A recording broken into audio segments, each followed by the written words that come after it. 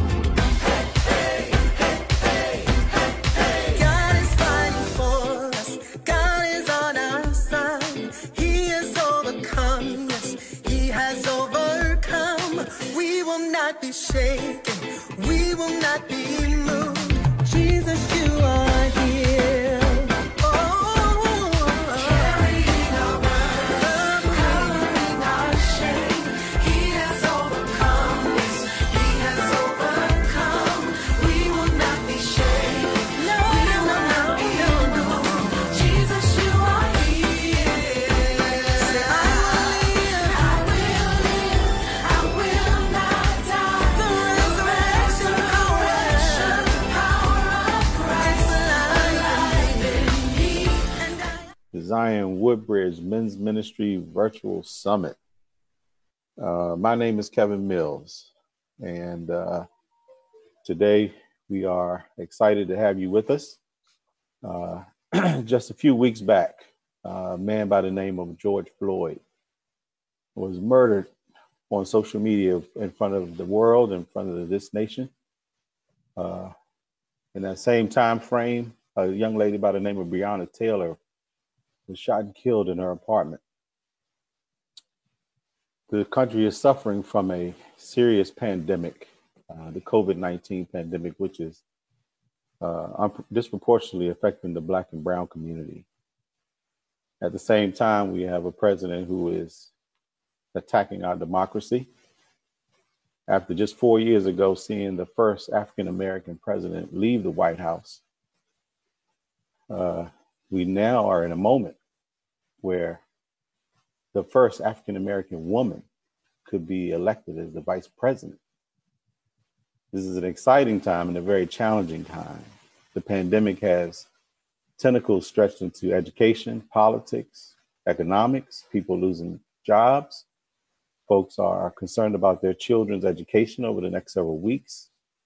And we are absolutely holding our breath on what's going to happen next. Not to this nation and to the world, but this call is about what's going to happen next for the African American community. We put together a group of thought leaders to have a conversation with you. And we hope that you will join in that conversation and participate in this conversation as we hope to uplift each other and learn something today. Before I turn it over to my co-leader and co-moderator, Bernard Robinson, I do want to say a short prayer to get us started, and then we'll get the meeting going. So if you would, just give me a moment, just take a moment and have a quick prayer. Heavenly Father, we just want to thank you for this day, for the opportunity to share information. We ask you to guide the hearts and the minds and the thoughts of everyone on this call, that they be uplifted to you and to your kingdom. Father, we just ask you to make this a wonderful, successful meeting, a part one, and we look to next weekend to conclude in part two. We thank you again for the opportunity. In Jesus' name we pray. Amen. Amen. Amen. Good morning, everyone. Sorry, Ken. Yep. I left one part out. My brother Justin Persons, who is the co-lead of the Zion Woodbridge Men's Ministry, is here. You can raise your hand, brother Justin. He was the thought leader behind this meeting. So we thank him for his vision and leading the men's ministry at Zion Woodbridge campus. So I'll kick it over to you, Brother Bernard. Okay, good morning, everyone, and thank you, Kevin. Good morning, everyone, and welcome to, again, as Kevin has mentioned, Zion Church Woodbridge Men's Ministry 2020 Summit. My name, as he mentioned, is Bernard Robinson, and he and I are the moderators for what we hope will be an exciting time in our live here this morning. We're delighted that you've chosen to join us this morning. My understanding is that there are approximately 70 people, at least from my look on yesterday, who'd registered for this time. So we're really happy that you have joined in this summit learning experience. I'd like you to also mark your calendars, if you would, for next Saturday, when we conclude what we start today. It's part one, we'll finish part two next week. Now, I want to give a few preliminary comments and get us really jumping into our summit and our summit learning experience. But let me cover a few what I call housekeeping points, if you will. One of the things that's been mentioned is that we've asked each presenter at the time they begin to speak and present to introduce themselves, to dispense with the kind of introductions that can take a good bit of time in the beginning. All of this designed to make sure we use the time as best we can for what we want to talk about in the summit, what we want to learn together in the summit, and help us run that smoothly and efficiently. Number two, we've muted your mics, which you probably already recognize. And so we do that to minimize the interruption, if you will, from background noises, and as I understand it, to manage the sometimes unanticipated interruption that can come from outside of the platform. Number three, as we work together to make this an effective and valuable summit learning experience, we ask you to use the chat feature. We're going to ask you to send your questions, your thoughts, and to be connected with us in that way so that we can kind of integrate what you are thinking, the questions you have, into the conversation. We do want this to be a dialogue, and so your involvement is extremely important, and your questions are very valuable. And we thank you for working with us in that way and being engaged and cooperative in that respect. So let's get started. I want to introduce the program and get us started. In this audience, there are people who are carrying a host of differing responsibilities. We have women, we have men, we have boys and girls, all of different ages and different life conditions. Not only do we want to thank you for being here, but we want to get you to consider very clearly the responsibility to help us make this a really helpful experience for all of us by, one, having you involved. And what that means, if you will, number one, is listening. And number two, sending your questions in. What we'll do, though, is, as we said earlier, is to try to integrate those in a way that allows the conversation to really grow and be even richer because of your thoughts. Now, we have a particular question that we want to ask you to think about now. Even as we begin our presentation, you don't have the concluding of next week. But the question is this: what's next? Beyond the summit's conclusion next week,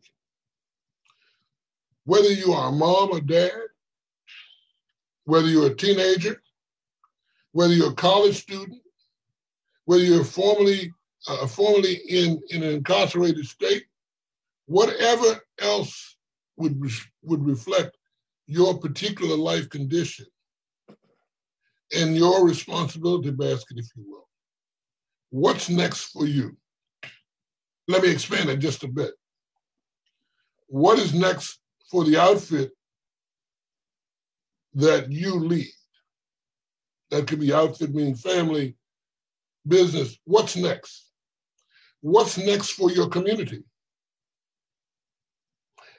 What's next for Zion Church? And as we're here to consider, what's next for the African American community that Kevin spoke of clearly that will change because of the leadership that is now being fostered for us, that we have an opportunity to vote in November on, and that which we're even living with now. But the other question is, what's next for our purposes this morning for the African American community? And what I'd like to do is I'd like to ask Dr. Browder, Tony Browder, to get you thinking and us thinking and get our thinking started by giving us a snapshot of the historical perspective on protesting. And so I want us to jump right in there. And Dr. Browder, if you would, you can say and kind of introduce yourself. But I want to begin, I want to get you to listen again, send your questions, and be engaged. And that's exactly what we want to have happen. And we know that you've gained for it. So Dr. Browder, get us started, get us moving. All right, thank you so much, Brother Robinson. I appreciate that. And I've been allotted 9 minutes, so I want to use my time judiciously. And I want to frame the question, what's next, and put that in context. There's an African proverb that says, if you don't know where you're going, any road will take you there. Mm-hmm. So we have to understand not only where we're going, but where we are now, how we got where we are, where we need to go, gain clarity on where we need to go and the best route to get there. So we've been protesting for a long time. It's important for us to understand why we protest and how effective protests have been, how ineffective protests have been, and to devise a new strategy to determine where we need to go and the best way to get there. Now, let me just give you some context in terms of telling you about myself so that you have a framework for this discussion moving forward. I was born in Chicago 69 years ago, and I've lived my entire life in the United States of contradictions. We've been living with contradictions all of our lives. I was 4 years old when Emmett Till was killed. I was 10 when I became aware of prejudice in the United States. I was 14 when Malcolm was killed. I was 15 when Martin Luther King came to Chicago. And I witnessed him being hit in the head with a brick as he tried to integrate Market Park in Chicago. I was 17 when King was assassinated and saw my community on the west side of Chicago burned to the ground. And 52 years later, it has not been rebuilt. I was 18 when Fred Hampton and Mark Clark were murdered in a house less than 2 miles from where I lived. And I was rescued by police when my freshman class at Austin High School integrated that high school. And then 2 years later, I was harassed and robbed by the police. So I'm dealing with contradictions all of my life. I left Chicago to come to Howard University in 1971, graduated from Howard in 1974. And it wasn't until 1977 that I realized the extent to which I had been miseducated. I had never taken a class in Black history in my entire life, but in 1977, I met Dr. Ivan Van Sertima at Georgetown Law School. Van Sertima had just published his first book, They Came Before Columbus, The African Presence in America. And in that book, Van Sertima documented the fact that Africans had built ships, navigated the Atlantic Ocean, and visited the Americas 2,500 years before Christopher Columbus was born. It was at that moment that I realized that I had been lied to all of my life. And I also became aware of what I referred to as forbidden knowledge. There was information which has been intentionally withheld from people of African ancestry, specifically in order to keep us in a certain mindset so that we would never take advantage of inherent opportunities that we were born with. And so I've dedicated my career to unpacking this forbidden knowledge, accessing information that has been intentionally withheld from us, and making that information available to the people with the greatest need to know, so that we can act now with clarity based on things that we know that are real, and not respond to other people's perceptions of reality. That's fundamental to where we go in the future. So let me give you a statement that was made by a member of the Virginia House of Delegates. His name is Henry Berry. That statement was made in January 20th, 1832. And Berry, who was a politician, speaking to other politicians, laid out the framework which still impacts our lives today. He said, "Sir, we know so far as possible, close every avenue through which light may enter the slave's mind. If we could extinguish their capacity to see the light, then they would be on the level of the beasts of the fields. Our work would be complete and we would be safe." So what did he say? What did he mean? Back in 1832, he said that everything that the framers of the US Constitution, the creators of the United States of America, did was to separate us from the truth of who we were, so that we would function on the level of the beasts of the field. That was their mission. That would ensure their safety.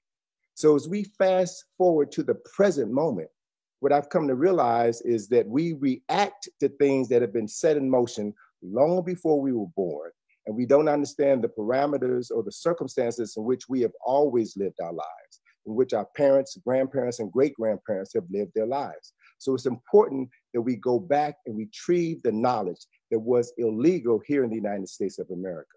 If you go to the National Museum of African American History and Culture, one of the things that you'll see in the exhibit called A Paradox of Liberty is the statement that 9 of America's first 12 presidents enslaved Africans, right? And so if we unpack that even more, the first US presidents were all born in Virginia. George Washington, John Adams, Thomas Jefferson, and James Monroe. Thomas Jefferson wrote the Declaration of Independence, which stated that all men are created equal, but yet in the Declaration of Independence, Africans were not considered men. James Madison, when he wrote the Constitution of the United States of America, stated in Article 1, Section 3, they considered people of African ancestry, us, as 3/5 of a man. So this whole system was designed to see us as less than human, and circumstances were created that would always deny us the knowledge to step into our full humanity. So if we don't understand the basics, the basic foundation upon which this nation was established and how we have been living our lives, then we will never be able to live up to our potential as people of African ancestry. And so let me give you this other framework, and then I can step back. I just want to put some thoughts and ideas for us to think about and discuss. If you go to the Smithsonian Museum of Natural History, which is 2 blocks away from the Smithsonian Museum of African American History and Culture, in that museum, there is an exhibit in the David Koch Hall of Human Origins. That exhibit is about 17 years old. That exhibit cost $15 million. And what that exhibit does is lay out the development of humanity in the world. And I want to give you 4 basic takeaways from that exhibit, which should frame our discussion about who we are, how we got where we are, and what's next, and the best way to get there. That exhibit says, 200,000 years ago, Africans were the only human beings on the planet. Now, this is scientifically proven fact. 200,000 years ago, Africans were the only people on the planet. 65,000 years ago, a group of Africans living in East Africa walked east into Asia and populated Asia. The exhibit also says that 30,000 years ago, another group of Africans walked west into Europe and populated Europe. Now, if we put a pin in those 3 points, then what that means is Africans were the first people on the planet. Africans were the first people in Asia. Africans were the first people in Europe. So why don't we know this information? Why has that information never been taught to us? And what is the impact of this knowledge intentionally being withheld from us so that we never fully understand who we are, what we've done, how we got where we are, and what it is that we have the capacity to do? The last point that I'll leave you with so that we can have more time to discuss things that are important to us and our ability to move forward is that geneticists 4 years ago have identified the genes that people classified as white, i.e. Caucasians, carry. The gene that represents their loss of melanin and the gene that indicates when white people became white. And that gene is only 7,000 to 8,000 years old. Now process this. If African people have been on the planet for at least 200,000 years, and the people classified as Europeans have only been on the planet approximately 7,000 to 8,000 years, it means that we have a 192,000 year head start. Why don't we know that information? And what impact would the internalization and the operation of that information in our lives change in our relationship with the people who have oppressed us here in this country for at least 401 years? So knowledge is the key to us freeing ourselves and determining where we're going to go, and to be able to move out of the mode of protesting and think and act in a manner that our oppressors will have to respond to us in a manner that's favorable to us and our descendants. That is where we find ourselves at this critical point in time in history. And I am confident that if we invest in ourselves and knowing what others made illegal, we would change the dynamic and live the rest of our lives as free thinking, free functioning human beings. I yield my time back to the forum.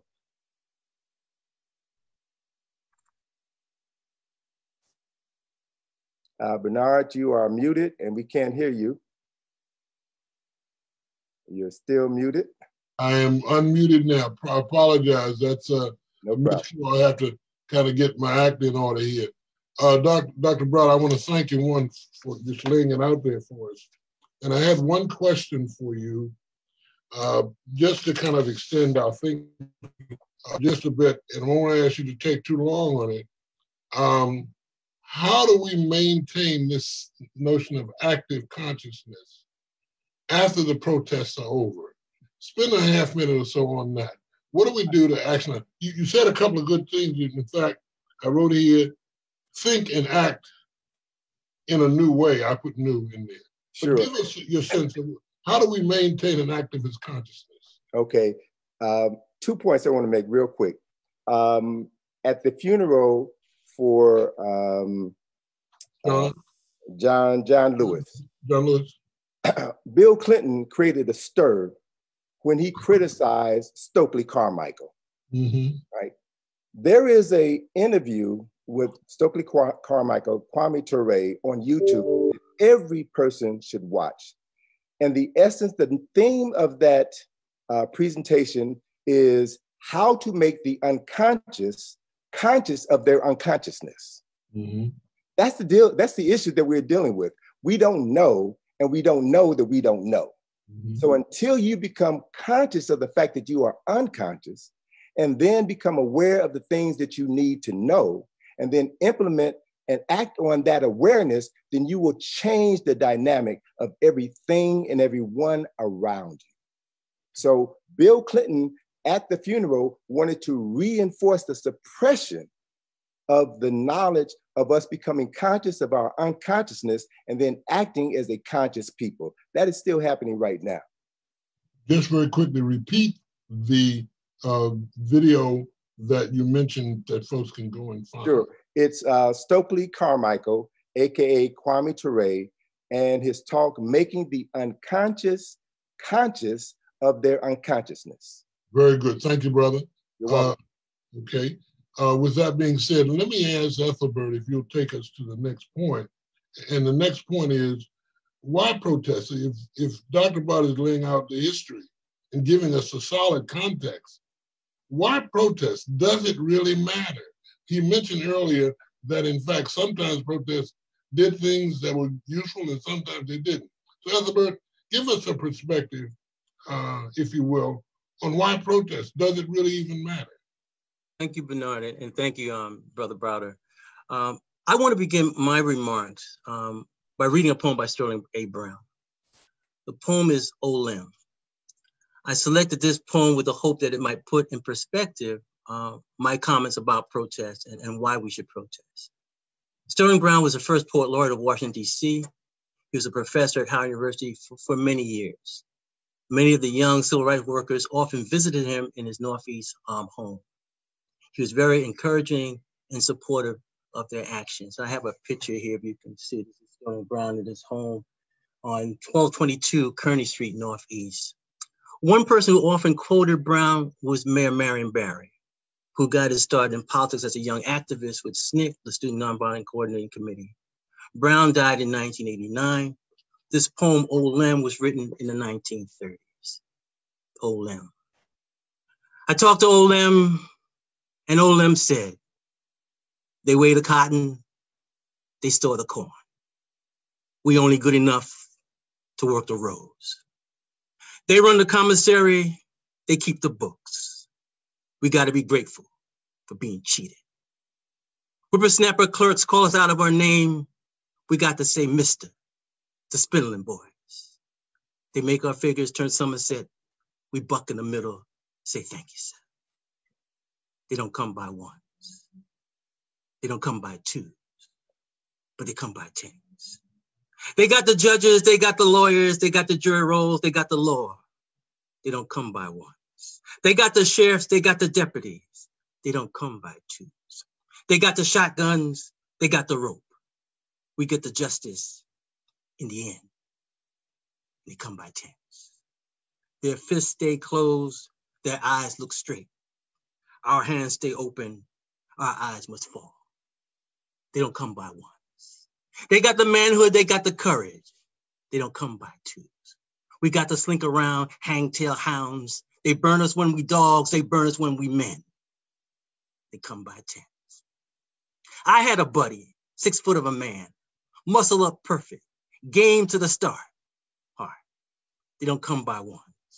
Outworked and outfought any man or two men. They don't come by twos.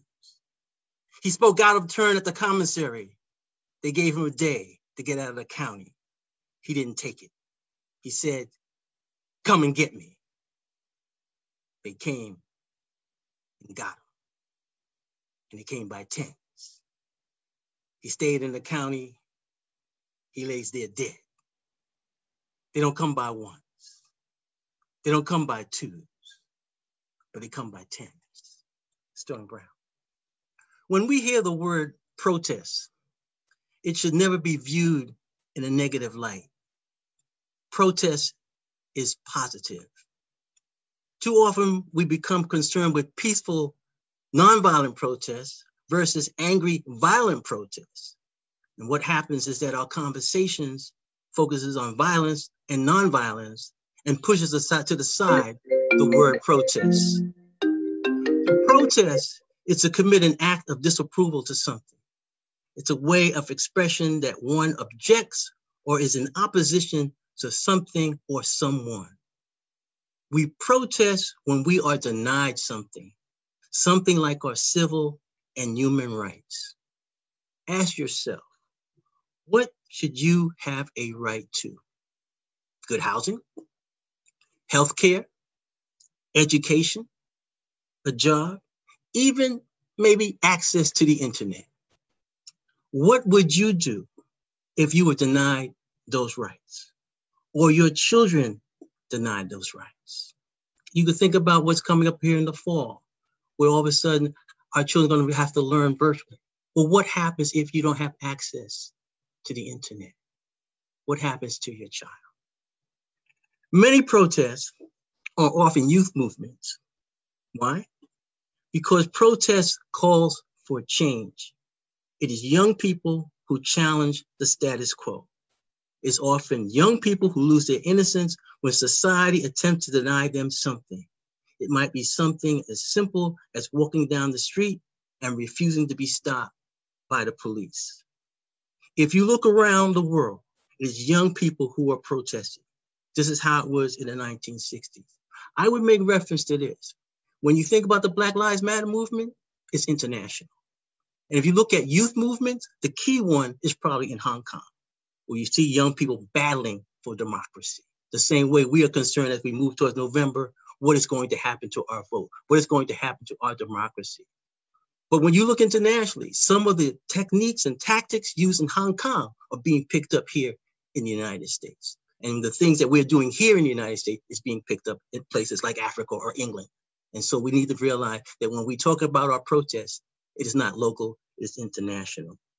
Now, protest movements are also led by women. Women started the Black Lives Movement. And I was telling the brothers just the other day, it's women who started that Black Lives Movement. And when we want to get specific, they were Black lesbian women.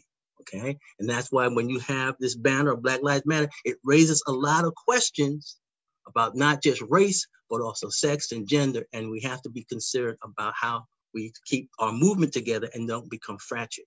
But women started the Black Lives Movement. Our civil rights movement will always honor women and should always honor women, not forget, not just King and Abernathy, you know, people like that, A. Philip Randall, but and John Lewis, but people like Fran Beal, Fannie Lou Hamer, Ella Baker, Septima Clark, Joyce Ladner.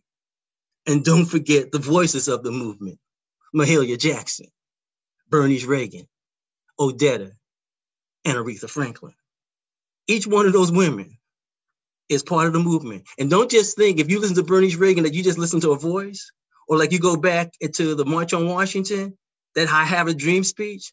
Some people tell you that it's Mahalia Jackson, who had sung before King, who said what he was saying.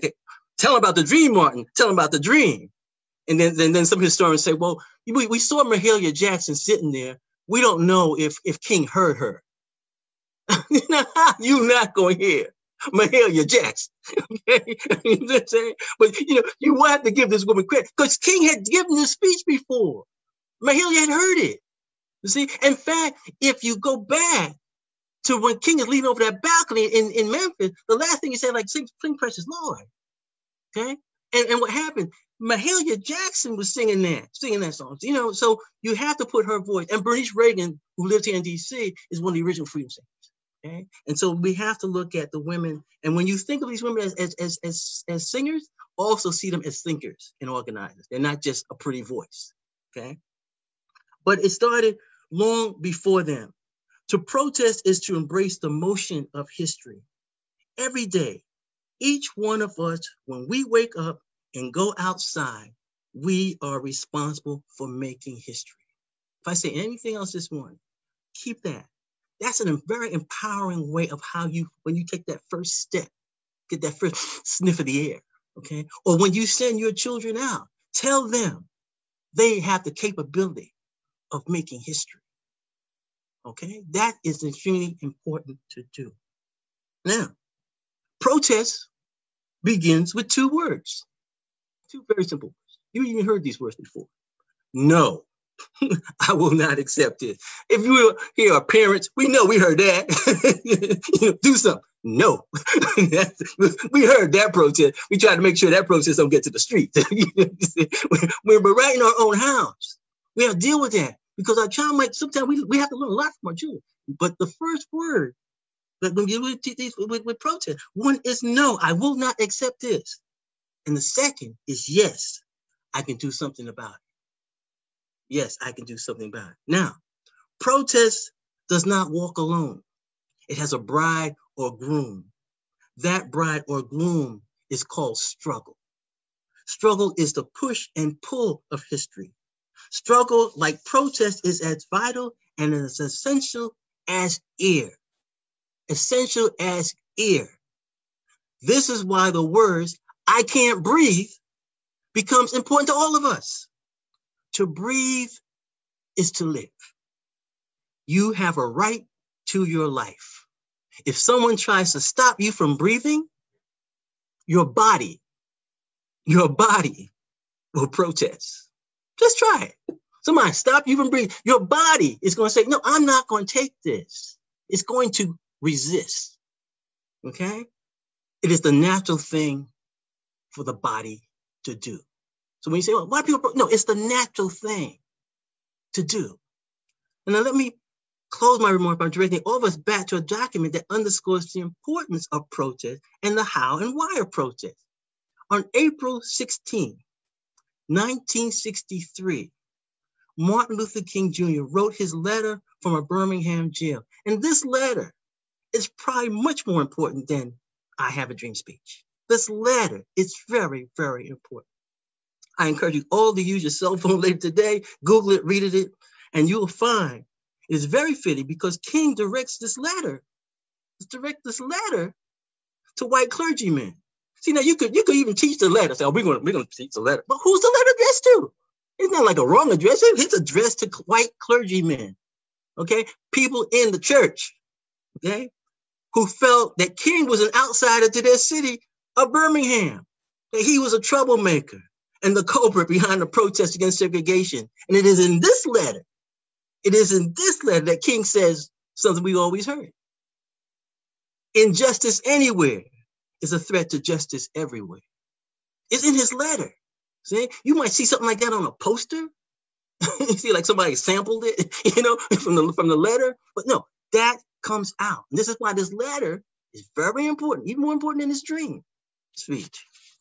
Now, it is also in this letter in which he tells the clergymen, why are you so much in opposition to the protest when you are silent when one talks about the reasons and the conditions that give rise to protest? This is so important, even when we deal with our pundits and people on TV and radio, okay? They're always thinking to protest. But why are people protesting? What are the conditions? See, and I mentioned this in terms of labor issues. Whenever a strike comes up, the media tells you what? That it is this strike by postal workers or bus drivers or whatever, nurse is going to be an inconvenience to you, the citizen. It's going to be inconvenient. So all of a sudden you say, I got to get to work. Or where's the nurses? They never tell you, why are people striking? What are their conditions? Okay, and the reason why you don't get that is because the radio station, TV stations, and newspapers are having problems with unions of their own. So they're not going to really tell people why they should be protesting. But that is something to think about. Okay. Also in King's letter, there is a blueprint and path to follow when we decide to protest. He writes, in any nonviolent campaign, there are 4 basic steps. Collection of facts to determine whether injustice exists, negotiation, self-purification, and direct action. Let me just underscore 2 of the 4. Collection of facts and self-purification. Because we live in a time of fake news, social media, we have to get our facts straight before we protest. That is so key, okay? Second, self-purification. Ask yourself if you are ready to go out into the streets and why, okay? Ask yourself if you remember that scene in Boys in the Hood, Lawrence Fishburne and Cuba Gooding, where he wanted to go out and because Lawrence Fishburne was there, he could hold his son back, But ask yourself, if you're going to run out into the street, why are you running out into the street? Are you ready for that?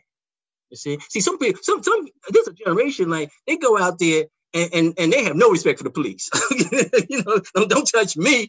And what happened? They may not be ready spiritually to be hit upside the head and not hit back, because we have people they're defiant. But you have to know why you're going out into the street. Now, let me just end on these things. The self-purification is key because you're preparing yourself to love yourself and to love others, to uphold and protect what's there and just to you. But it's also, you have to be concerned about your neighbor, and then you may be ready. And also it's important, know what you want to change. Then think about how that change can be implemented, okay? King writes that we know. I'm gonna break it on you. Okay. I'm just one line. Okay. King says in this letter, we know through painful experience that freedom is never voluntarily given by the oppressor. It must be demanded by the oppressed. So understand there will be opposition, and always remember this: they don't come by ones, they don't come by twos, they come by tens. Good deal. Thank you so much, brother. And listen, I apologize for breaking in, but I want to make us keep us moving. I want to say that both you and Dr. Browder have given us an excellent perspective, so the panelists can kind of dig in as we get into the next part of the discussion, which is strategies. I want to get the panelists, and I've kind of given the order already, so I won't repeat that. And I asked the panelists to begin the process of unpacking what this protesting history shares and tells us, and what this notion of rationale that Ethelbert has laid out means and says to them. And so I'd ask Sean to start the process. And of course, you have the order from yesterday, but we're going to go ahead and create this conversation and enlighten ourselves and each other and question each other so that we can get to a place where those who are listening, all of those who are listening, and those who will listen on and come on, can get into this conversation, this dialogue, and help us unpack this. So with that being said, Sean, if you'll start us, and then the other guys in the order that you saw there, go on and pick in and just work with one another. And we want to listen, learn, and of course, ask whatever questions you want. Sean, go for it. Yes, good morning, everyone. My name is Sean Williams. I'm an attorney, actually a senior associate with the law office of Thomas C. Piles, located in Waldorf. But I'm actually going to start with, and you know, I've always said this in prior conversations that we've had as a group, is protesting even effective? And I'll start with what Dr. Ethelbert, what you ended with, which was the snippet from Dr. King, where he said, we must demand freedom from our oppressors. And in saying that, what if your oppressor says no? Then what? What do you do after that? So it takes me back to one of my favorite books in the Bible, Exodus, and just going back to Moses, and when God told Moses to go free his people. And that was what Moses did first. He went to Pharaoh and asked Pharaoh, let my people go. That was his demand. And Pharaoh said, no. And it wasn't, and you know, Moses didn't go back to his people and say, okay, it's at this point we need to march Pharaoh's yard and get something done. What had to occur was God had to bring about the plagues. Something had to happen that actually touched the Egyptians. And it goes back to what Dr. Browder said. It says, oppressor has to respond to us. How does it affect your oppressor? And even before I even go back, I do not want to paint oppressor as a person. Ephesians 6:12 still reigns supreme. The enemy is not the enemy is not flesh and blood. It's powers and principalities. So we cannot, you know, I think one of the greatest things that the enemy has done is being able to convince that if I look at my brother, he's my enemy, when there's really something greater behind that. But as to bringing about change, as to demanding freedom from your oppressor, the next question is, if they say no, what are you willing to do to have them have to respond to you? And honestly, in my honest opinion, when I think of protesting, I honestly do not believe see protesting as, you know, and everyone has their own views and opinions, but getting in the streets and marching, I see it as what you indicated, Dr. Ethelbert, as to protesting is making history, that everyone has the capability or capacity to protest every day you wake up. How do you bring about change, not only to yourself, but to the people around you? That's true protesting, whether it be in a micro sense or in a macro sense. That's really true protesting. So to me is, how are we, and I hate to answer a question with a question, but the question to me, and just to piggyback of what Dr. Browder said, how are we making our oppressor respond? If we're getting out in the streets and marching, that's fine and dandy, but what's changed? We've been protesting for 400 years, being in the streets and marching.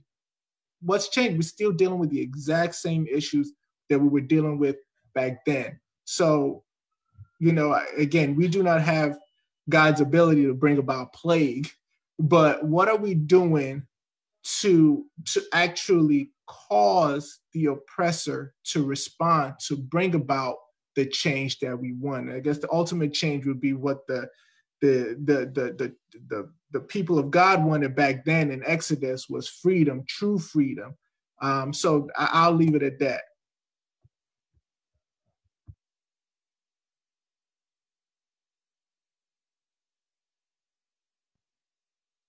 You're on mute, Mr. Robinson.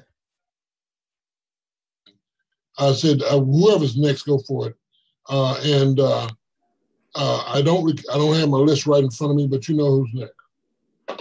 Great. Yep, that would be me. Thank you, Mr. Robinson. Good morning, everyone. My name is Marlon DeBusen. I'm the Young Adult Committee Chairman for the Fairfax County NAACP. So I know many of you are in Prince William County, so we're your neighbors to the north. I went to Christopher Newport University for undergrad, got my degree in business administration, then got my master's at George Mason in public policy with a concentration in social policy and U.S. government institutions. And using policy in order to make change is vital to the African American community, because as Sean just said, you could be in the streets protesting, but if there's no end result of some tangible action items and legislation, then you're essentially using your voice and your legs, your lungs, your signs, whatever it may be, for no end result. So it's essential that we enforce policy that we don't have to continue protesting, and this doesn't reoccur in 5 years, 10 years, 20 years, whatever it may be. Professionally, I'm the outreach director for Congressman Jerry Connolly. In the last 3 months, I've been pretty active within the Black Lives Matter movement, and that's what I'll be focusing on throughout this panel discussion of the protests and the rallies that I've attended, that I've planned, and that I've been able to experience. Part of what Dr. Browder said, he spoke of our history being distorted. And a big piece of that shows why progress has been so slow in the civil rights movement in the African American community. I was a product of Fairfax County Public Schools, and they taught us that pretty much we're in a post-racial society after Dr. King was assassinated, that racism pretty much ended from there. They taught us that Malcolm X was too violent and shouldn't be looked on as an icon. So you had those in power, the oppressors, being the ones teaching how our history should be taught. And because of that, often young African Americans get confused in when racism happens, because they are under the impression that, hey, in school, I was taught that racism ended when the Civil Rights Act passed after Dr. King's assassination. But in reality, the Civil Rights era has never ended. The torch has just been passed on. So why and how is everything happening right now? It goes back to the excuses, the lack of action, prolonging of justice and accountability, and the economic fallout and disproportionate effects that it's having on the Black community right now. With George Floyd being killed, that was the final spark that set the bomb off. So it's how we perceive it. This could have happened 4 months before COVID-19 and the economic downturn. And I'm not sure we would have had the same reaction. But since everything aligned the way it did, you had this huge cry out and this huge response. And with protesting, I will say millennials, I'm 25 myself. I will say millennials, we are very different in how we protest. The use of social media, the use of getting the word out quickly through video, pictures, tagging friends. You know, the guys and I, we were all on a Zoom earlier this week, and they were joking that, you know, if it's not on your phone within 3-5 seconds, your attention span is lost and you're moving on. So how do you engage quickly to get a call of action? And, you know, I tell people that protesting in the streets isn't for everybody. You know, I've been in protests in Prince William County, Fairfax County, Washington, D.C., and it's not for everyone. There's the first weekend, I was out there from 11 a.m. Till about 2-3 a.m. And from 11 a.m. to 1 a.m., everything was fine. From 1 a.m. to about 3 a.m., that's when some of the trouble happened. And that's just unfortunately how it's going to be sometimes. Both on Saturday and Sunday, I've experienced during the protest, I was shot by a rubber bullet. I had a flashbang go off right in front of me. Smoke grenades were sent off. So all of this, it can be, a little traumatizing, when you're in that moment, when you're there with nothing but a sign and a water bottle, and you're faced with riot gears, batons, and these other, military style tactics from those who are supposedly there to serve and protect you. But I think the biggest thing with protesting now is seeing the light at the end of the tunnel, seeing what we can do. And the reason I believe protesting is so effective is because you see the full change that is needed. So throughout I've been protesting now in some capacity for 12 weeks straight. So through these protests, it changes the narrative from we need law enforcement change, which we do, but it changes it from we need law enforcement change to we need a full systematic overhaul. Because we see that, well, yes. Well, I'm going to break it on you, brother. Okay. Let me finish. I'm going to finish this last point. So we need the law enforcement aspect is just as important, but we see that we need changes in healthcare where Black women die at disproportionate rates than white women during childbirth. We need reinforcement in our education system where Black students have higher student loans than white students. Okay, I'm going to pass it along, Nick. I'm going to get your other brothers. Yeah. So and I think Nate is next. Yeah. Mm-hmm. Yeah. And yeah, so we need this full systematic reinforcement. And I'll pick up on that point later on in this discussion. Okay, good deal. Thank you. Go for it now, Samuel. Good morning, everyone. So I'm Nate Benjamin, and I serve as a senior career appointee in the federal government.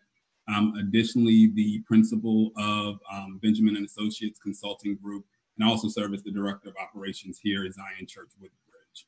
And so one of the areas that I want to focus on in terms of protesting is beginning with the end in mind. That is a terminology that was shared by Stephen Covey.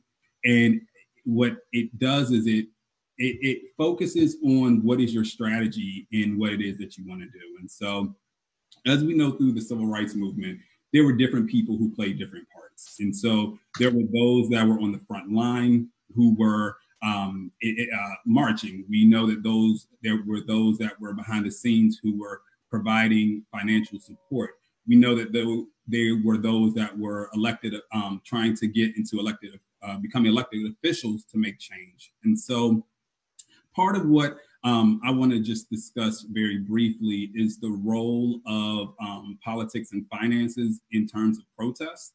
And when we hear protest, oftentimes people think about going down to DC, marching in Black Lives Matter, wearing the paraphernalia in order to show your support.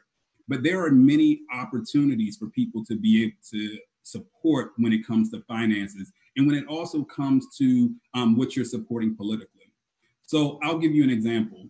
Now, as we know, we are approaching we're in an election year.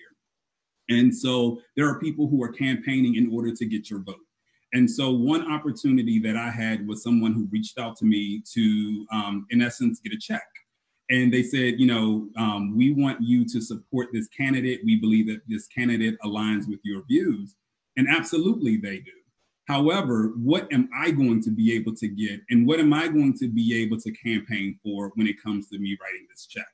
Now, I don't have the money that many of these millionaires do, but I also want to be able to show that where my money goes, I can help direct it. And so for this particular campaign, I was able to meet with the subcommittee and speak to what my interests were and how my interests aligned to what it was that they were campaigning for. And so oftentimes there are so many opportunities to be able to protest, but you have to be able to be wise and be strategic in your protest. When we think about the boycotts in Alabama, in Montgomery, Alabama, and the bus boycotts, it wasn't necessarily just because of the inequalities that occurred. It was that infrastructure was almost bankrupt because they did not have the Black support when it came to those who were riding on the bus. And so many of the people who just decided at that point in time not to get on the bus for that year, they were protesting, and they were protesting with their money, and their money and the absence of it in that system helped evoke change. So one of the things that I always want to highlight is that everyone has the opportunity to protest. Everyone should protest, but also recognize what is important to you, where are your interests, and align your protest with the interests, because even if we are protesting in different ways, it's all to the commonality, which is improving the experience for African Americans in the United States. I'll also add quickly that working in the diversity and inclusion space, we're seeing a boom of people wanting strategists and consultants to come into their organizations to help. But oftentimes, the reason why they're looking for us to come in, they've known that these challenges have existed in organizations from years on years. And that's why they create affinity groups. And that's why they have harassment policies, anti-harassment policies, and all of these things. But now their bottom line may be impacted. Organizational leaders have been, in essence, they've been tied, their hands have been tied. They've watched each other to see if their organizations are going to put out Black Lives Matter statements and anti-discrimination statements. This is occurring because some people see it as the right thing to do, but universally and collectively, this all has to go back to that bottom line. So if we can push them to make changes and make those changes a direct impact of the financial bottom line, then whether we change hearts, that's not our place, but our place is to be able to get the equality that we so deserve. Good deal. Good deal. Thank you, Nathaniel. Let me just do this. I want to lay out something. I will lay it out in 3 parts for the entire panel, including Dr. Brown and Ethelbert, but I want to know that we're going to move this quickly, if you will, but here's my thought. There's a question that was raised during our conversation, even during the outline. And one of the questions was, what's the ask? I want to stay there for a minute. And then the second part of this is, what is the role of Black youth beyond marching? So that's the second point. And then the third one is, what's the elders' role in protesting? Because as Marlon quite aptly indicated, not everybody's into or going to be able to march, but you can do other things. So would the panelists in general respond to the notion of, well, let me start with the easier one first. What's the role of the Black youth beyond marching? What do they do? What do they, because we're talking about the how. We've got kind of the what, we've got kind of the why, but now we're talking about the how. What's the role of the Black youth beyond marching? How do they protest, if you will? What is it they need to consider? And then if you would, after that, I'll keep time. We'll get into the notion of the elders' role, and we'll finally get into the question of what's the ask, and then we're going to open it up to all of the participants on the line. So panelists, if you would, what's the role of Black youth? We're going to about 2, 3, 4 minutes on that, and then we'll move us on. I guess I'll start first because I guess that's how we're going sequentially. I'll start first. Okay. I actually think the two questions, what's the role of the youth and what's the role of the elder, coincide. It's one on one. You can't separate them. Okay. And I actually think we need to start with what's the role of the elder first. Okay. The role of the elder, and I think Marlon touched on this when he was speaking as to what he was taught in school. The role of the elder is to teach. Is for us to literally sit down and listen. The youth is for them to sit down and listen to the elder. So the elder might not have the energy to go back out to protest or whatever, however you view protesting, and that the youth has the energy. But the elder is to teach the youth, okay, this is what worked for us when we did it, and this is what didn't work. Avoid the mistakes that we had to go through, build on the foundation that we've already laid out for you, and make it work for you. There is not going to be, we can't solve the problem or the issue with one generation. It's going to be a building block. And I think we were discussing about that. We discussed this as to the land of milk and honey. What does your land of milk and honey look like? If you look, again, going back to Exodus and going into Numbers at this point, if you look at the progression from when Moses started to when the chosen folks finally got to their land of milk and honey, it was a building block. People literally built a foundation and someone else built on top of it. So the role of the elder is to teach, and the role of the youth is to act on what they've been taught. Yeah, good. Next person. Yeah, I do agree with Sean that, you know, the roles there are, but I do think you could still separate the two. You know, through this movement, it needs to be a younger movement. It needs to be the youth doing it. Like I said, I'm 25 and I see people around my age and younger being on the front lines of this. But I also have, you know, I seek guidance from those who are older than me and those who have, you know, done it in the past. But if you do run into the issue of, you know, Bernard, you know, you were saying that you're the OG earlier this week. But, you know, the OGs, you know, they say, this is good, but, and they sometimes try to change what you're doing. But us in the ground right now, we know the best course of action. We are putting our best foot forward, and it might not be the old ways. And sometimes the elders need to understand that, you know, they can't be the ones dictating how everything goes, because the role of the youth right now is to build your capital in America, as Nate was saying. To be the professionals, to be in this leadership positions, to be the elected officials, because it's the youth that will be making that change going forward. You know, we'll take the elders' advice, of course, but we need to be the ones driving this ship. Good deal. Thank you. Nathaniel, go for it. And then we'll jump out to Ethelbert and Dr. Browder. Go for it. Absolutely. So I would absolutely agree with everything that Marlon and Sean said. But one area that I want to throw in there is that we're talking about the youth and we're talking about the elders, but I think that we're missing that middle generation, which is my generation, right? So I'm closer to 40. So I definitely not 25, but I'm definitely not 65. And so what we know is with that generation, that's especially between the 40s and the 50s, that's your building generation. That's the people who are more established. Those are the people who are working for when they become elders, but we also recognize the space that the youth serve in. So what I would say is I think that we want to ensure that my generation are setting our children up and creating access opportunities.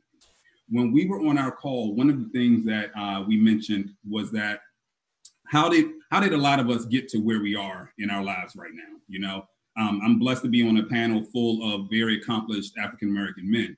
And one of the stories that I shared was that, you know, my bridge to get to where I wanted to go was seeing a different world when I was a kid, right?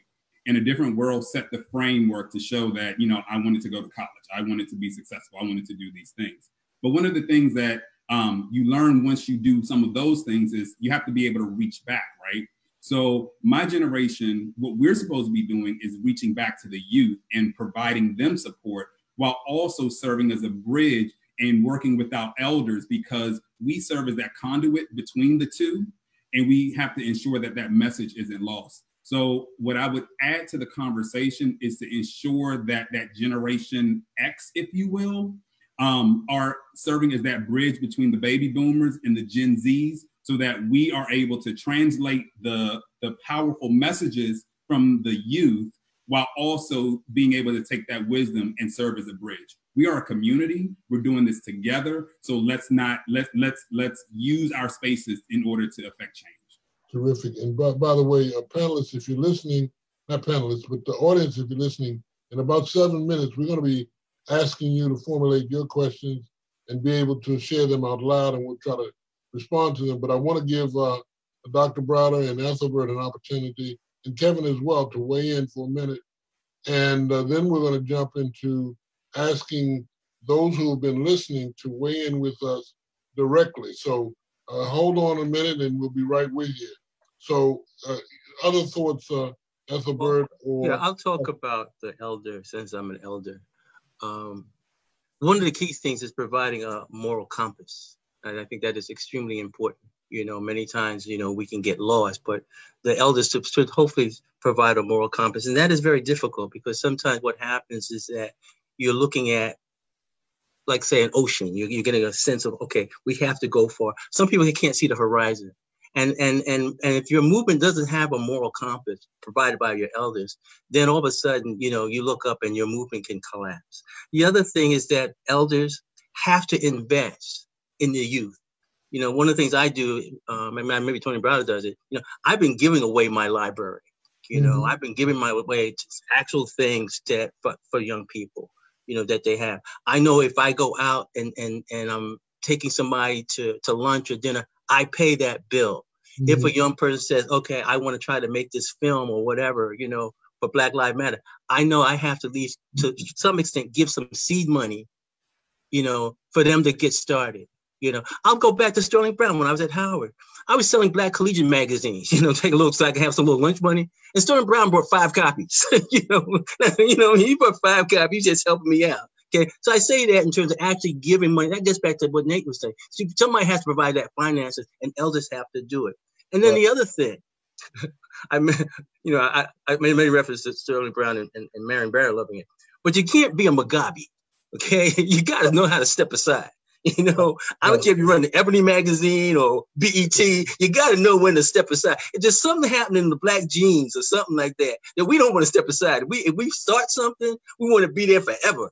At least put our name on the building after we did. But what happened? We don't know how to step aside, you know? And that's why sometimes we have a hard time, like, you know, with democracy, you know? But that's one of the things that elders have to, you know how to step aside. Good deal. Dr. Browder, talk to us. There's so much to unpack. Let me just reference a couple of points. I have a good colleague of mine who's a psychiatrist, lectures internationally. She told me that she had spoken in Palestine a number of years ago. And after her talk, someone came to her and asked her, is it true that in America, you Black Americans send your children to be educated by white Americans, the descendants of the same people who oppressed them? We would never do that in Palestine. So I go back to my statement that if you don't know where you're going, any road will take you there. If you think about the significance of what Carter G. Woodson wrote, if you control a man's thinking, you don't have to worry about their actions. And Woodson, toward the end of his life, said that it took him, Woodson was the second African-American to receive a degree from Harvard University. Woodson said it took him 40 years to get Harvard out of his mind. So it's about consciousness and understanding who controls the consciousness. And I'll close with this point. This current generation is the smartest generation of unconscious people ever produced by this society. Wow. Isn't that phenomenal? That is quite a statement. Let me just say, anyone else, Kevin, you got anything before we jump? Because I just want to share that this has been a great conversation, and it is amazingly filling hear these points of view. We do have a couple of questions from our audience, so let's just keep the party moving, and I'll share the first question from a guy, Tony, on Facebook, and he's asking, what is the most effective response we can hope to achieve now, and how can we keep this narrative going? We're wanting to redesign a system that's been in place hundreds of years. And Dr. Browder, I'll give you a quick throw. I'll throw it to you first. And any other Einstein said that you can't solve a problem using the same consciousness that created it. So It's about shifting your consciousness and realizing you've got other options available to you to destroy the problem so that you never have to deal with it again. And that is what's required. We've got to do the homework to know ourselves, to understand all of those things that our oppressor kept away from us in order to keep us in the position that we have found ourselves in for at least the last 150 years. It requires a profound shift of consciousness on our part. And I want to weigh in as well on that same point, Kevin, because one of the things that I believe has to happen is to understand, kind of picking up on what Elizabeth did mention earlier, understanding what the issue is. So my answer to that question to the young man who put it out there is really make sure you define what the issue is and the problem to be solved is. And you saw the little chart I created, the little triangle, get down to the place where it's not only personal, that's at the bottom level, personal, mind, body, spirit, but it's systemic, because we've got some systemic things that many of us have learned by virtue of what's happened with the George Floyd deal that we didn't know before. In other words, we didn't know that all of the kinds of things that had been going on in our social lives were handicapping us from staying well. So there was a whole systemic set of circumstances that brothers and sisters were bringing to the table that others didn't have to deal with. And they weren't by accident. They were systemic because of policy. So my last point is we got to get to the place where we're talking about policies, and it does require, as Dr. Browder said, we go back and reorient our thinking. Joe Barker would say it this way: we have to go through a massive paradigm shift. And when you do a paradigm shift, you don't start where you are, you go back to zero. And you start building from there. So I wanted to add that in answer to the question that the young man raised, because we got to be sure we're clear about what it is we want to change, and then move very, very smartly to do that at a systemic level. All right, so Nate, let me get you to chime in on that. What is the most effective response we can hope to achieve? And I'm not sure if he's asking, is the response from, the policies or the politics, but what is the most effective response we can hope for? And I think we control that on some level. We have to kind of own, not only try to figure out the response, but own our movement. But I'll ask you, how do we move in a way to make sure we're reaching our land of milk and honey? And should we be really concerned with the response from the other side? Yes. So from my standpoint, I think you said two things. And the first thing is, what is it that we are actually wanting to achieve, right? And so for me, I can only speak for myself. I'm very focused on economic inclusion. And I'm also focused to ensure that there's safety for Black Americans. Those are my two interest areas. So the more we are engaged in economics, and you get engaged in economics through access to capital, through politics, through legislation.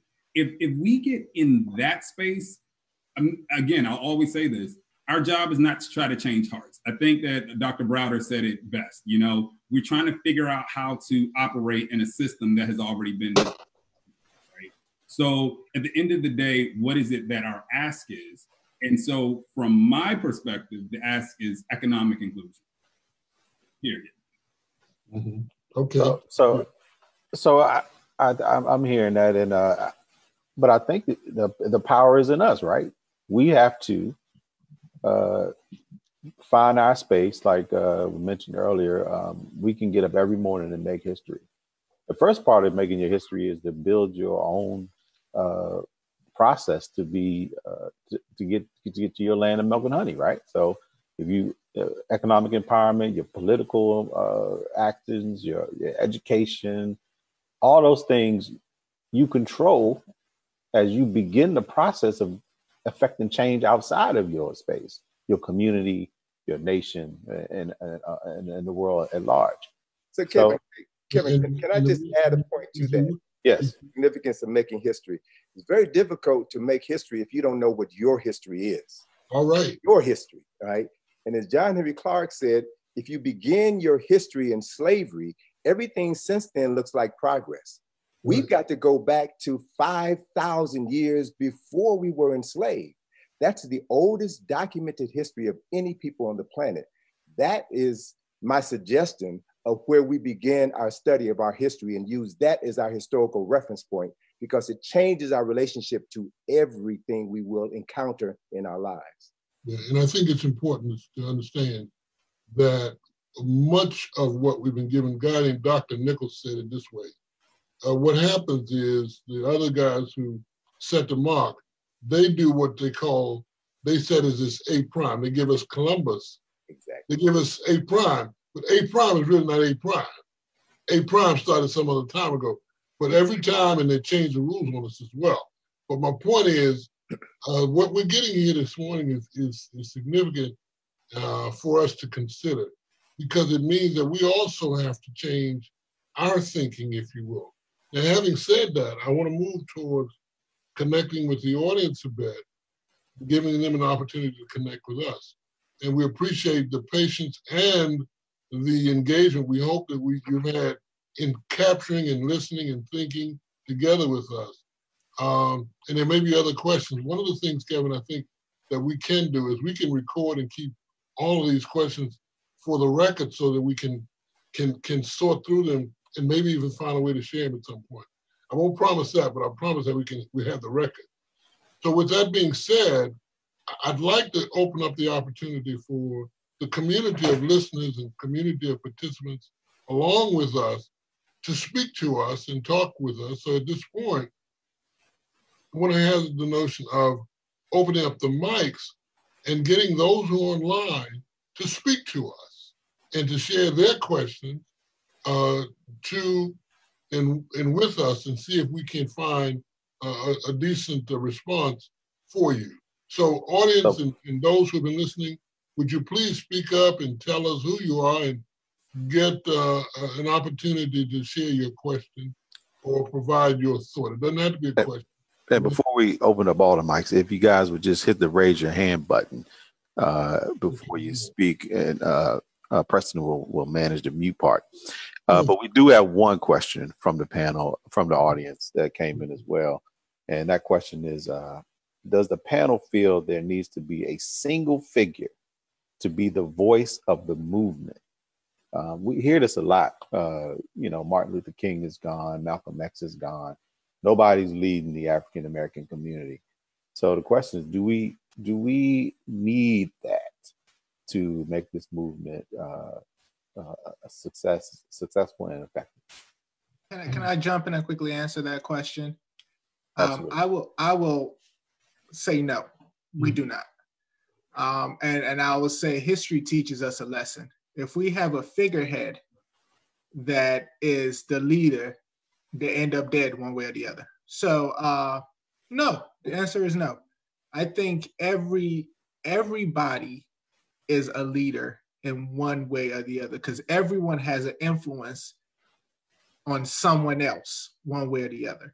So if you take the ownership as to, okay, just like Dr. Ethelbert indicated, if you take the ownership that, okay, today I woke up, I got to see another day, and this is how I'm going to effectuate change in my individual capacity, then you have put yourself in a leadership role.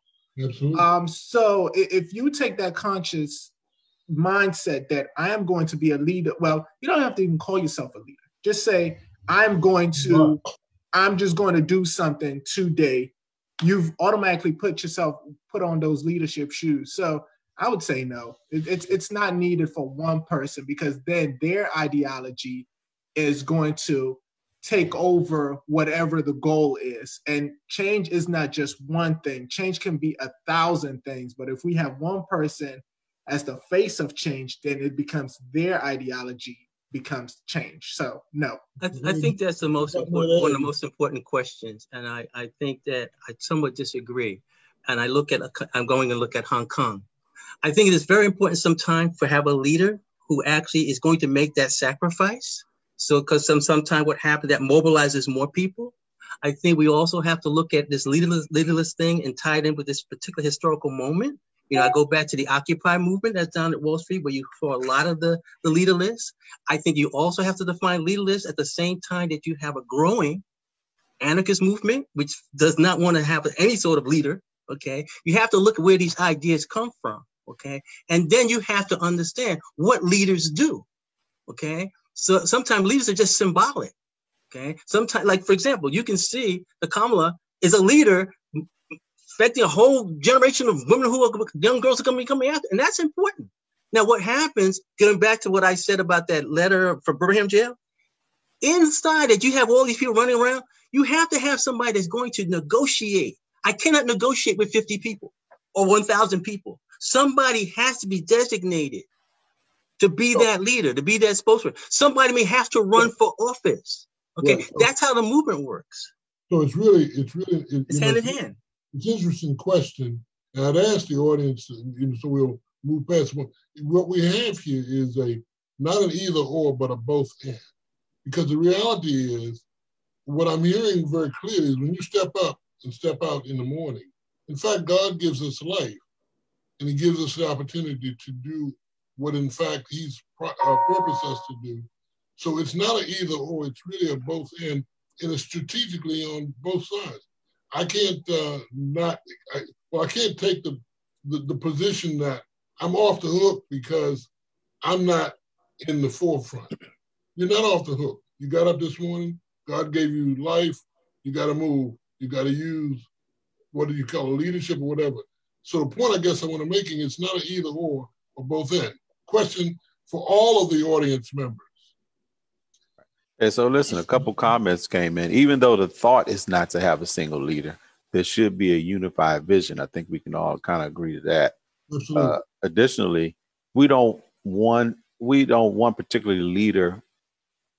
One particular leader, the body of Christ working together is what we need. We all have been given a specific gift from the body of Christ. So that means all of us have a gift that we can contribute. All right. Kevin, if I could, I do think, I don't believe we need one leader, but I do think we're making the mistake of clumping this movement into one demographic. Though all of us believe in our Lord and Savior Jesus Christ, that doesn't mean the whole movement will be moving through Jesus Christ. So if most of these leaders come from a church, Malcolm, Martin, say they don't align with them in that religion or in that spiritual sense, then you lost a big chunk of the movement. So that's why I don't believe we need one leader. And you can also lose the narrative through having just one leader. One of the rallies I planned was around Black women and empowering Black women, because Breonna Taylor was killed 1 month before George Floyd, but not many people know that. It wasn't until after George Floyd was killed that Breonna Taylor really came to the forefront. So if there's that one leader who, might not be pushing and advocating for Black women in the sense that Black women need, then unfortunately they're on the back burner. That's why there needs to be different components and sectors within the movement, even though it's one collective action. Good deal. All right, good deal. Now let me just do this. For all of those on the panel, not the panel, all those in the audience, panel as well, but the audience particularly, why don't you just put in your chat whether what your thought is? Is it one or is it a collective? I'm not sure I posted that right, but give us your sense there, at least just a matter of capturing it. Kevin, before I do more or other then what I plan to do is anything else I need to do to respond to the question you're receiving, because what I'm getting ready to do is to see if there's anyone on the line in the audience that wants to ask a question beyond the chat line. And I don't know how that happens in terms of the technology, how you make sure people get an opportunity to voice their question if they chose to. I don't know if that's the form. We got a hand up, and we also got one more question from Facebook. But let's go to Kiana Bowie first, and we'll circle back to the Facebook question. Keeping in mind we have 11:30 stop, but if we want to keep chatting, I'm okay with that. Okay, I have a 10:24 here, time wise. So go right ahead. What's young lady named Kiana? Yes. Good morning. So thank you for this awesome panel. This has been great. So my question, I just want to backtrack just a little bit to something that Mr. Robinson made a comment about. In regards to the importance of a paradigm shift, while I do believe it's essential, my question is it necessary to start at zero? Or should we rather shift the narrative at the table? While I do recognize that not everyone has a seat at the table, I do believe that should be the fight to get a seat at the table. And that's where I'm asking if we should have the paradigm shift. Well, I think in order to get where Dr. Browder was talking about, there has to be a paradigm shift. And a paradigm shift just means you're trying to change your perspective. You become clearer about where you're going. The word I would use, and the word I use in a little cryptic I put together, is strategic. Because here's my view. I'm an OG, as one guy mentioned. So I'm not walking properly, but I can write, and I do. So mine is to the pen. My point, though, in answer to your question, Kiana, is that I think it has to be strategic.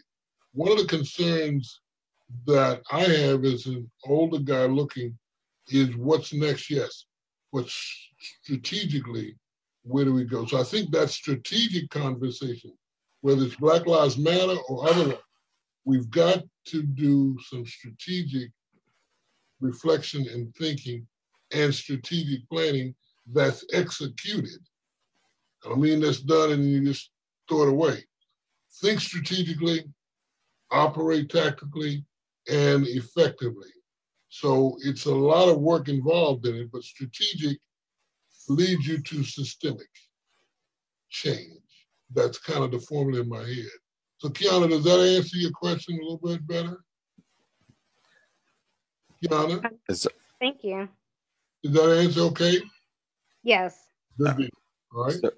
So Derek Smith has a question as well. Is any other panelists want to respond to Kiana's question, or we want to move on? We'll move on. All right. Derek Smith has a question. Good morning, everybody. And again, thank you for this very well put together panel. The question that I have, and this is directed to those that are very closely connected to and tied to politics. When we watch these forums, we listen to these forums, we participate in these conversations, I hear a lot of strategic, broad and general suggestions and directives.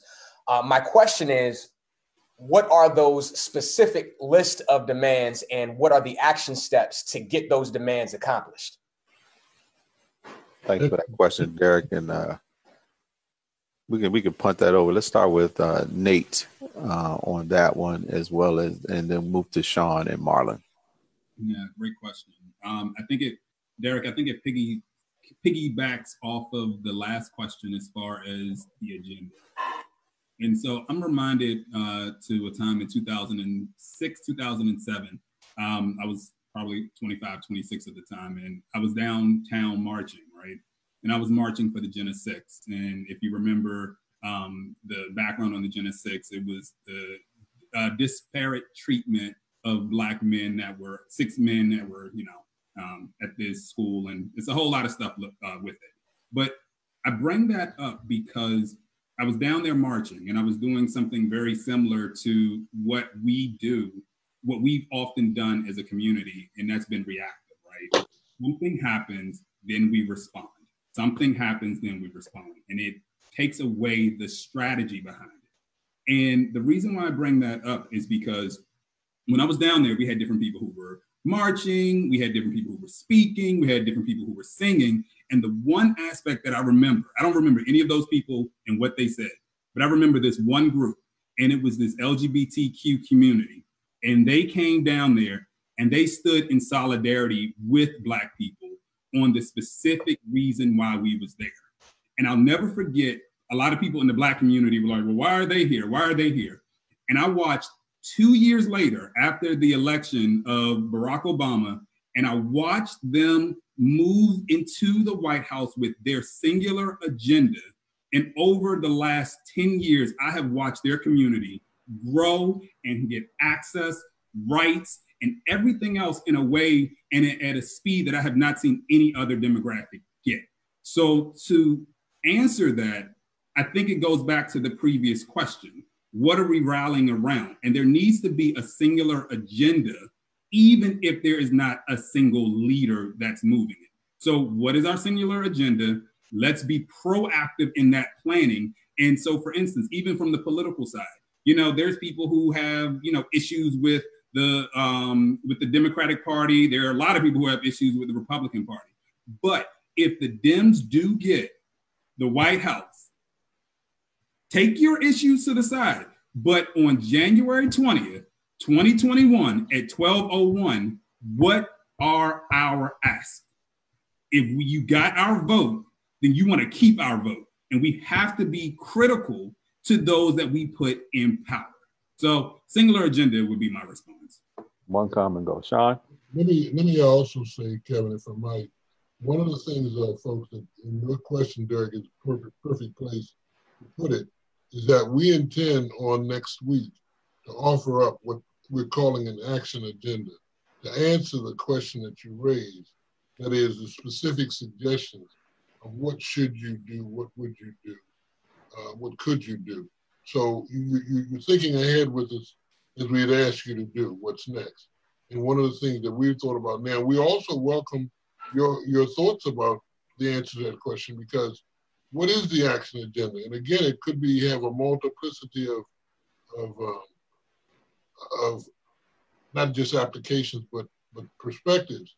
But I thank you for that question, and it gives us energy to make sure we answer that question even more specifically next week for you and for others. Because I think you've pointed to one that says, well, tell us what to do. What is it that we should do?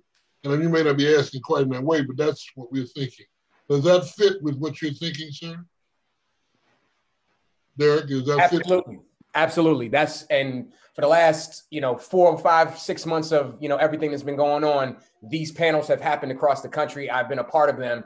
And that specific question is the same question that I've been asking. And I love your response, and I look forward to seeing that. Very good. That sounds great. Thank you, sir. Sean, give us a couple comments, Marlon. Then I'm going to come to Ethelbert and Dr. Browder in a different way with the same question. Right. I also piggyback off what Nate said, being proactive versus reactive. And I think we all have our own different agendas. We all have different things that move us.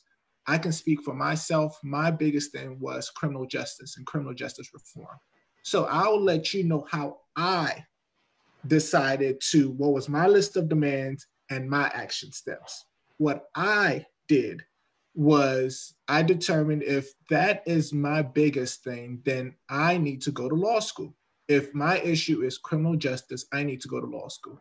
After law school, what I decided to do was, if my biggest thing, because I think we ultimately, and again, Mr. Robinson, I'm not going to give a spoiler alert for next week, but what we ultimately do, we need to know how the system works. So if you do not know how the system works, then you're always going to be on the outside looking in. You have to infiltrate the system. So your action step is first, find out what intrigues you, what is your issue, then infiltrate the system and see exactly how it works. So not only now do you have the information and you know how it works, but then you can go back and teach everybody else how it works. So my action plan has always been, I was a former prosecutor, so I know how the criminal justice system works. Now I'm in the civil world, and I know how that works. What I'm personally doing is making sure I get as many African-American men through law school and getting them into the state's attorney's office so they also know how the system works. I think it's an individual thing. You find out what vexes you and what you want to do about change. Learn that system, teach everybody else, and let them do the exact same thing. Repeat, repeat, repeat until everybody around you knows what their issue is. That's my action plan. Thanks for that, Sean. Hey, Marlon, from the political perspective, since you're in that arena, and as well as being at the NAACP, can you address that a little bit? Yeah, I have. I think, Derek, that's a great question. I have a bit of a unique. I'm in a unique position because I do work for an elected official, but I am also a community activist, and I'm a part of NAACP. And when you put all three of those realms into one room, like Sean was saying, you're going to have different points of views and different action items. But what you can agree on, you need to move forward on those. And that's not saying just a table to rest, but you need to find the best way to hold feet to the fire. As Nate was saying, someone might get your vote, but it's your job to hold them accountable. Don't just disappear into the background. So stay active in the community, whether it's doing these panels, whether it's joining an organization, but organization and community drive really is what, especially in local and state politics, is really what will make the most immediate change, especially for the African-American community, in my opinion. All right. So Dr. Browder and Ethelbert, it appears to me, as I learned the history of the civil rights movement, that it seemed like those guys had all their ducks in a row. They knew what they were asking going into the movement. Is that a true statement? And do we see this likeness as we move through this new Black Lives Matter movement? Are we, do we know what the ask is, or do we feel like we know what the ask is, or do we feel like we're just moving based on what we're seeing and being reactive? Well, I think it goes back to what I said earlier, in my opening remarks. Young people, were leading these movements. We go back and look at, so right, but they were very young people, okay? And, they made mistakes. I still think one of the best books of the civil rights movement, if you want to look at it in terms of strategy and organization, is James Forman, The Making of Black Revolutionaries. That's still a classic of how to do. And it's a book that I'm surprised is not on everybody's reading list. I remember, for example, when James Forman was here living in Washington, D.C., whenever I saw him walking down Columbia Road, I told my kids who were very young at that time, I said, do you know who that is? That's a very important man. Understand who it is. And to hear his name not mentioned, the way people are honoring, John Lewis, I find it very interesting who we remember. Okay, because what happens is there's a lot of people, just like with the women, that's why I mentioned Septima Clark, I mentioned Ella Baker, because what happens is that we forget that these are people who made mistakes. They made mistakes. That's how you learn. That's what struggle about. You do things and you make mistakes, and it is a long distance race. Okay, and then this is where I bring Baraka in terms of our culture. It's the changing same. It seems like, yes, we've been doing it all the same, yeah. But listen to John Coltrane play My Favorite Things and tell me if it's the same, my favorite things. You see what I'm saying? Our movement, and this is the motion of history, it changes, but it's the same thing. Yes, you've probably been in meetings over and over. It seems like it's the same thing. But listen carefully. If you're a musician, it's different. Miles Davis never played the same thing the same way again. Okay? And that's what we have to learn when we're out there. It may sound similar. I may get bored of hearing the same thing, but it ain't the same thing. Okay, it's a little different, a little improvisation. And that's the key in terms of moving forward and making history. I would say that we lack a clear narrative, a clear understanding of the civil rights movement. Very few people understand that majority of Black people weren't with King during the movement. Majority of Black ministers were not with King during that movement. They thought he was an outsider. They thought he was a troublemaker. And so it wasn't until King had to expand his understanding of the issue. And he didn't do that until after Malcolm was assassinated. Right. And when he made the speech at Riverside Church, a year to the day which he was assassinated, that's when he expanded his consciousness. And as a result of the expansion of his consciousness, his financial stream dried up. He spent the last year of his life struggling before he was murdered. So we've got to put all of this into context. One last point that I want to make too, with regards to the issue of leadership. For 20 some odd years, I would do workshops at the Children's Defense Fund annual Freedom School events. And they would, and the civil rights movement was a part of that. The organizers came out of that. And as I began to question the history of the civil rights movement and the history of these organizations, what I found was that most people didn't know the history. Most people couldn't answer the questions, the fundamental questions that I was asking them. And one of my key questions was, how did all of these leaders get organized? And it wasn't until I became aware of the Highland Research Center that I came to understand that there was a group of people who brought a young Martin Luther King, a young Andy Young, all of the people who were lieutenants and generals in the civil rights movement went through this process, went through this training, and were given marching orders. And out of that came either servant leaders or self-serving leaders. All right. And these are the issues that we're still dealing with right now.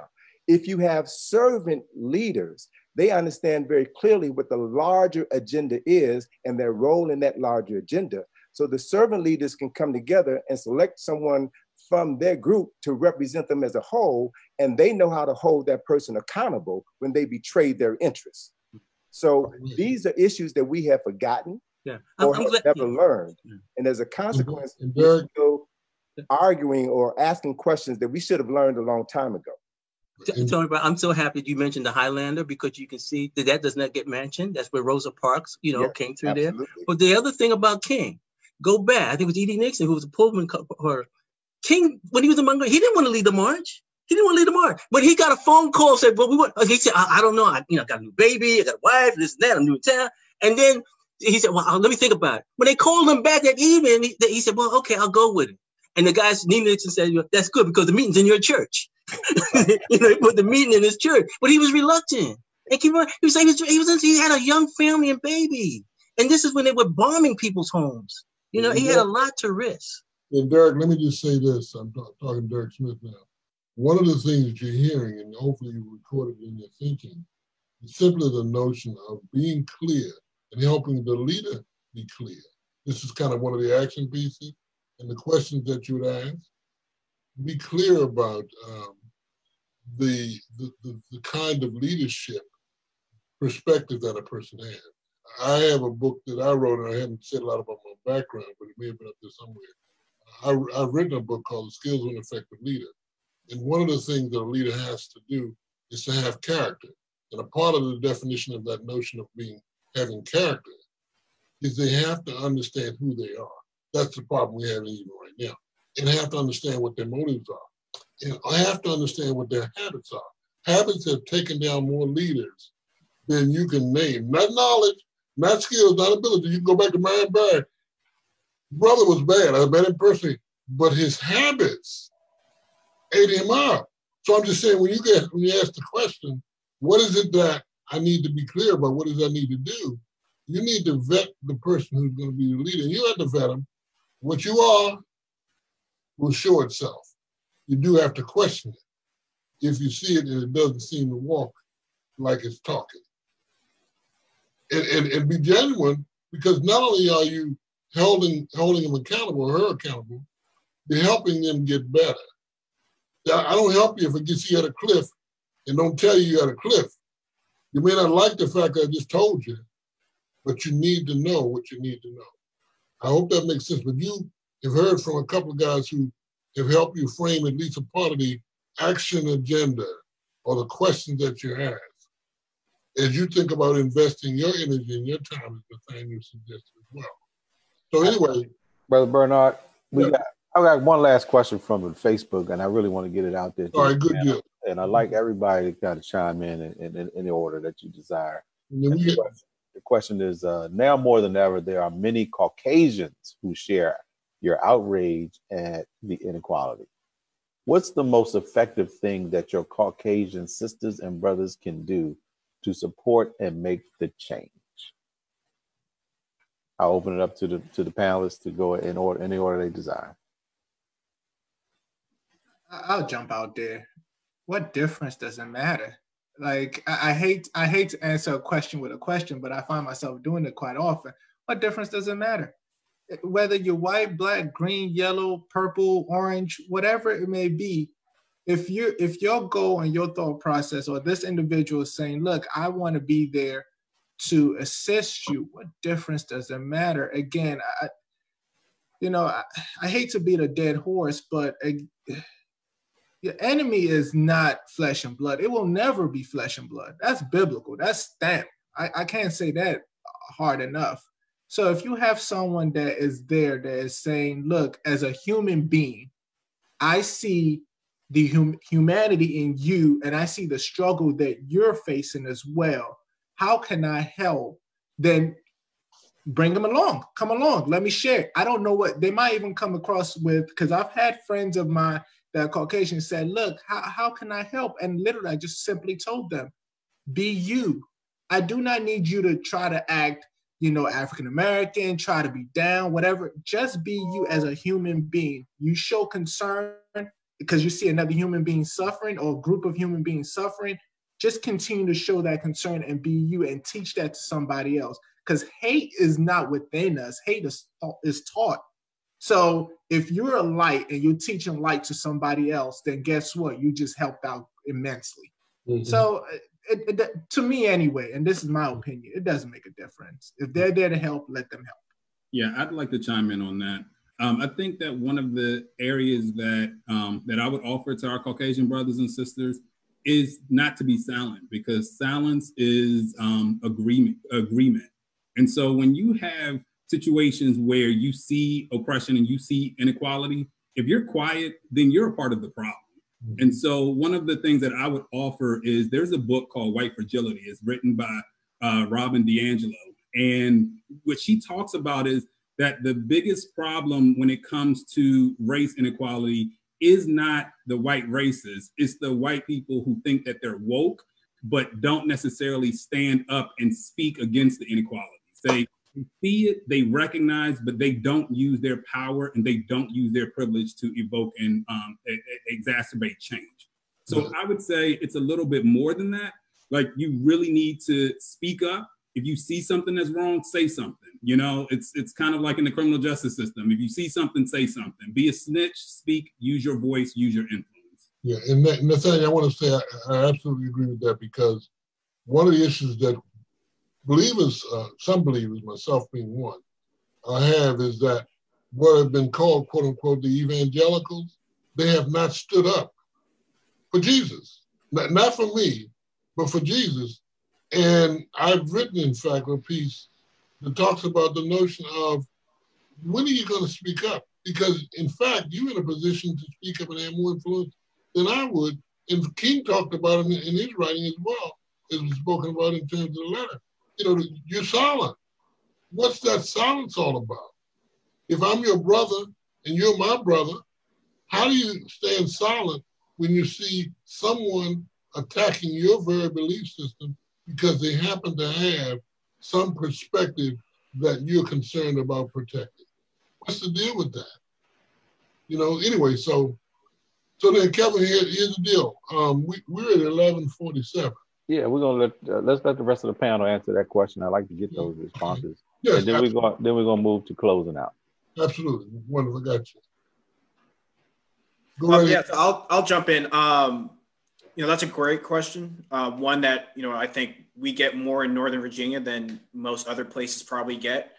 I believe Stokely Carmichael is the one who said racism isn't a black problem; it's a white problem. But it becomes a black problem when the power to be inhumane is given to white people. And that means the white power structure has to speak out against the power that they hold and that they benefit from. So if white people giving equality and equity to black people does not mean you're losing equality and equity. You know, it's not a pie. That's not how it works.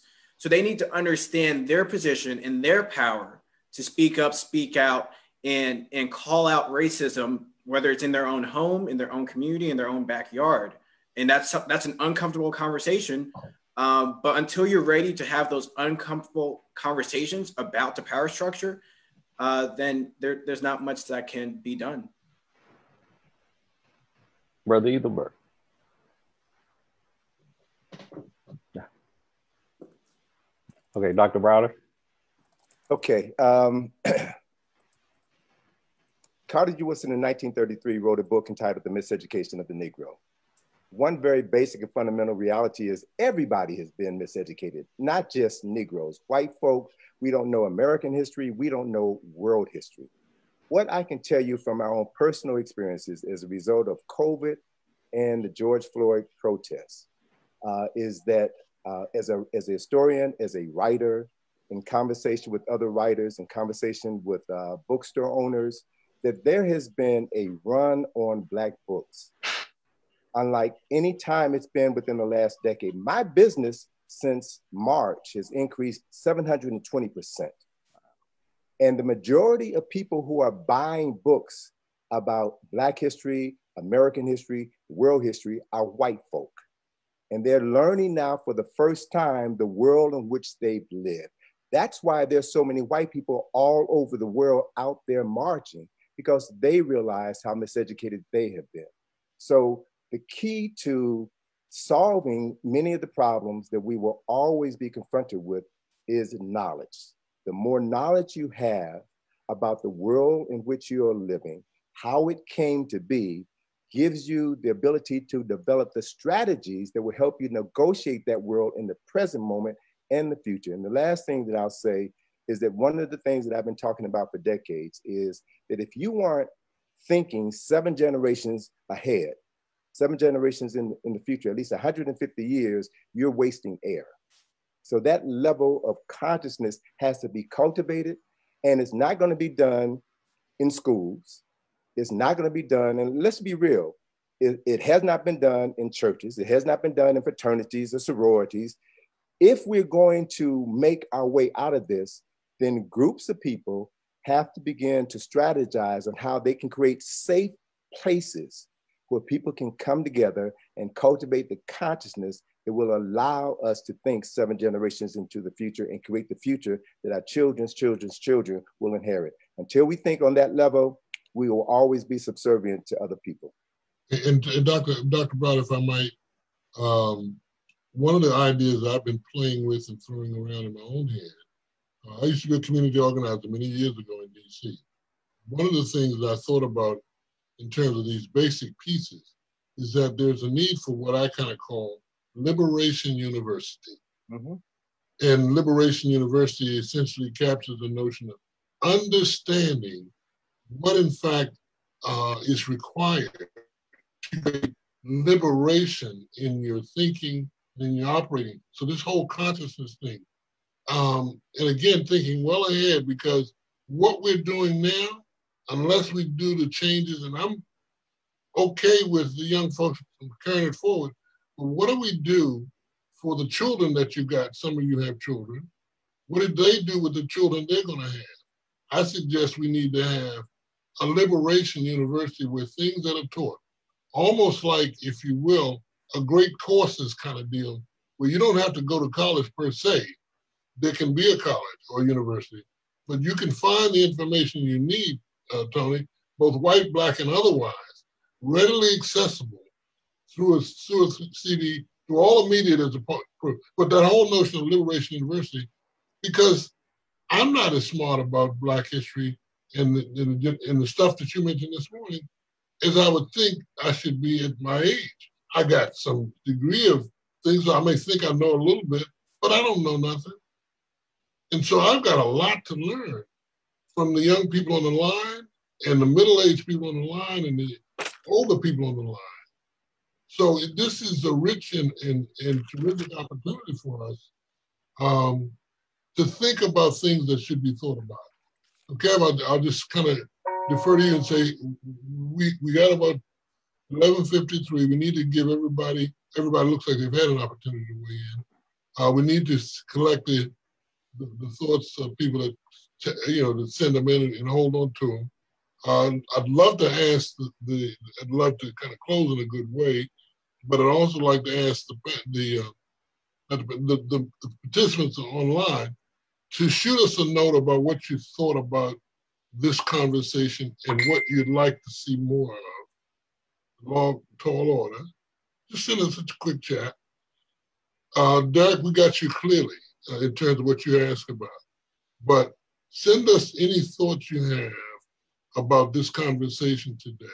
Because what we're going to do, if you will, we're going to get together next Saturday, and we have to do what I kind of call cover the rest of the story, as I mentioned this morning. The rest of the story involves not only giving answer to the kinds of things that would be an action agenda, but the rest of the story would be giving us a chance to conclude around this notion of what's next for the African American community. We'll be still considering that. And there's several points there as well. Nate mentioned the word empowerment, but education is one of the topics next week. Politics is also one of the topics. Economic empowerment, moving forward, question and answers, and we'll have some closing remarks from your pastors. So don't miss next week. If you do miss next week, you miss the rest of the story. So let me be positive. Be here next week so you don't miss the rest of the story. I hope you've enjoyed this morning's conversation. I hope you've enjoyed the opportunity to do some summit learning together.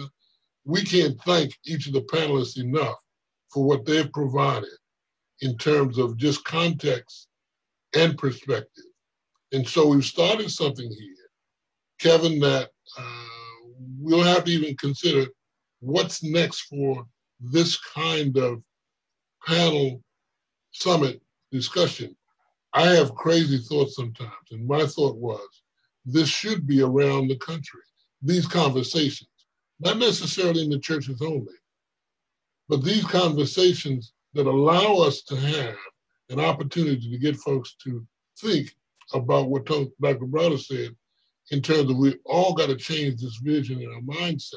So I don't know. My mind races like that. So we'll see.